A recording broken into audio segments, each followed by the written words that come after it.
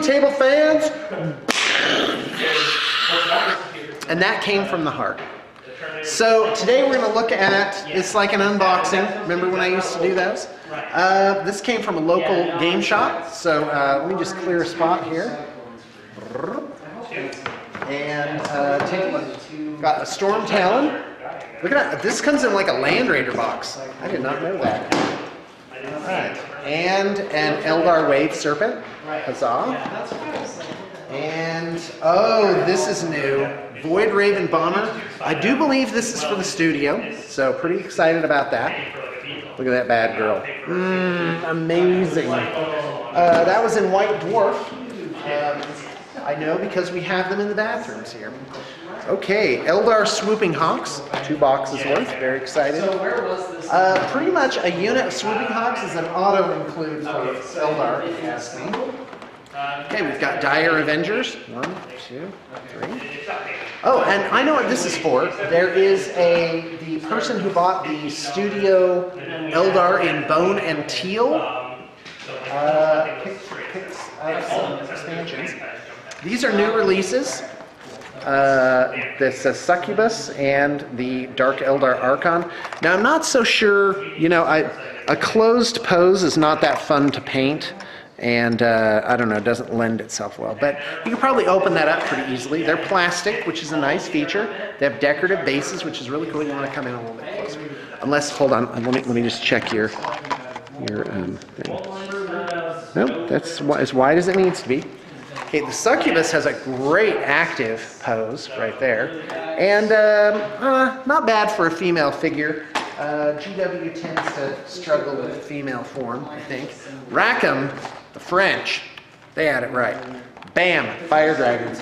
Now you may not know this, but I think it was at the Nova Open, it was Eldar were really atop a list with just a lot of like 6 Wave Serpents or something like that. Wave Serpents are incredible, amazing, and just like 5 Dire Avengers, 5 Dire Avengers, 5 Dire Avengers.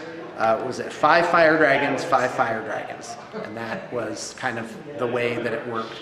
Okay, and that is a tough list. That's really a tough list. All right, let's continue. Box number 1 is that. Storm Talon. Touché. We got in a Rhino and a Drop Pod. These will be in pairs, by the way. A Rhino. Ta-da. A Drop Pod,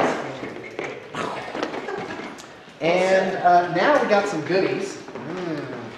Dark Eldar book, Homunculus Covens. Now I wasn't expecting this. This was very interesting that they went this direction to do because there was almost like a sub-codex in the codex of Racks, Grotesques, Homunculi, you know, those, body modification guys. So can't wait to tear into this. I've already looked at this over, and of course we had the review with Dave, and I'm going to play against them today. I've got my army set up. I'm about to dive into that. I've got about an hour before that rep starts. Oh, look at this Dark Eldar painting guide, Raiders of Komorog. That's pretty awesome. Loving that. Now, by the way, we buy this stuff so we have it on hand for when clients say, hey, by the way, do you have this book? So I try my best to keep up on all the publications so that our clients can reference those when they commission us. So anyway, and I get 2 copies of every White Dwarf, and 1 goes in each bathroom. I don't know, is that funny? I'm starting to really like Warhammer Visions. It gives me ideas, and it's not just, because I thought it would just be like their stock models. No, it's like converted stuff, specialty items. Staff has been working on, GW staff's been working on their stuff, so they take pictures of that. So I'm becoming a fan of Warhammer Visions, really like it. And so here's 2 more White Dwarfs. You do need to pick them up every week, though. We usually only get up to the FLGS about, I don't know, once every 2 weeks, maybe 3 weeks. Okay, Drop Zone Commander. I could not believe my eyes when I saw this. I did not, okay, that's good. I did not know this was coming. And so Hawk War Games, you got to send me a copy of this. Pretty excited. So let's take a look just real quick. Tons of amazing art. That's a razor worm. Just absolutely I mean, guys, this stuff is through the roof. And there's a picture in here. Oh my God, I cannot wait to spend time on this. New missions. The Resistance is in here. So hold on, there's some art in here that's really...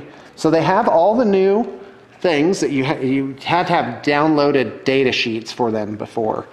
So this is just out of the park, man. Eden's Dinosaurs. That is amazing.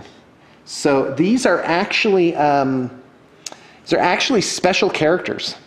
So yeah, just really, really neat. So wow. Hold on. Oh, here's my favorite picture that I've seen. That's a siren. All right, folks, we're doing a review of this later, so never fear. This is amazing. Oh my gosh, I cannot wait to spend time with this.